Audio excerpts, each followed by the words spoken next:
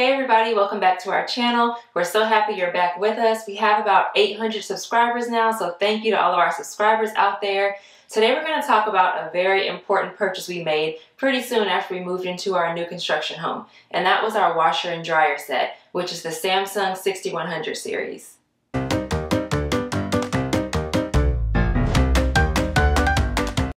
So first, let's talk about what we were looking for in a washer and dryer.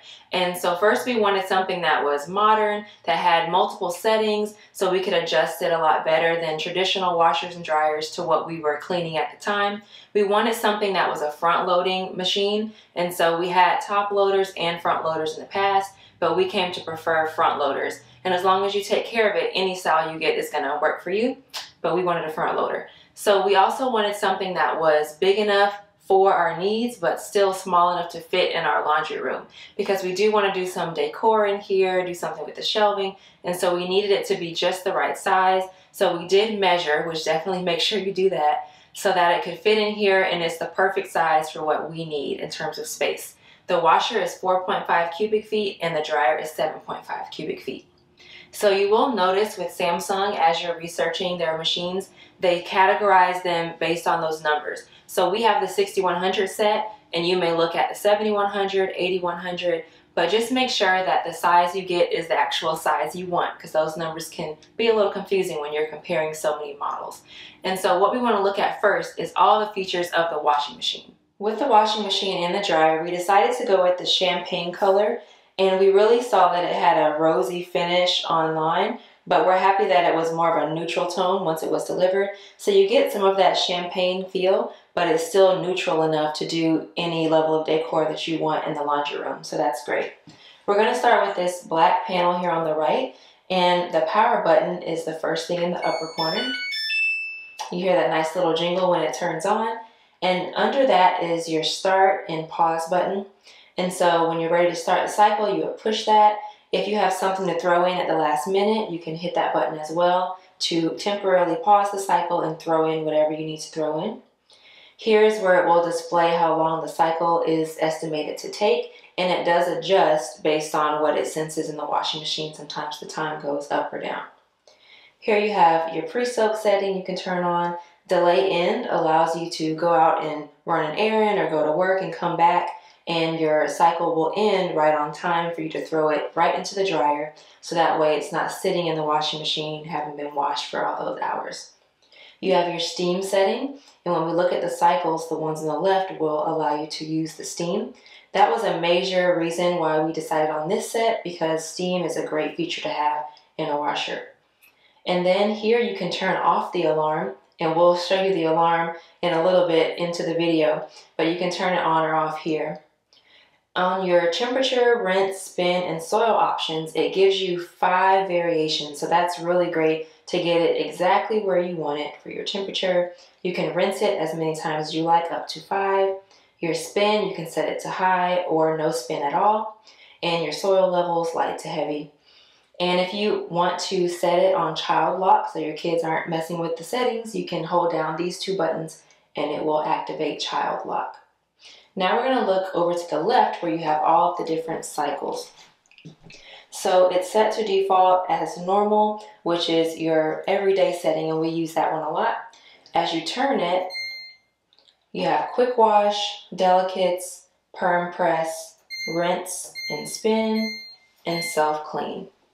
And you'll hear that little ding every time you choose a cycle. Back on the left are all of your steam cycles, and you'll see that little blue line there to let you know you can activate steam on these. You have normal, heavy duty, whites, bedding, and sanitize. With sanitize, it will allow you to use steam, and it runs it extremely hot, so that way it can sanitize the items that are in there.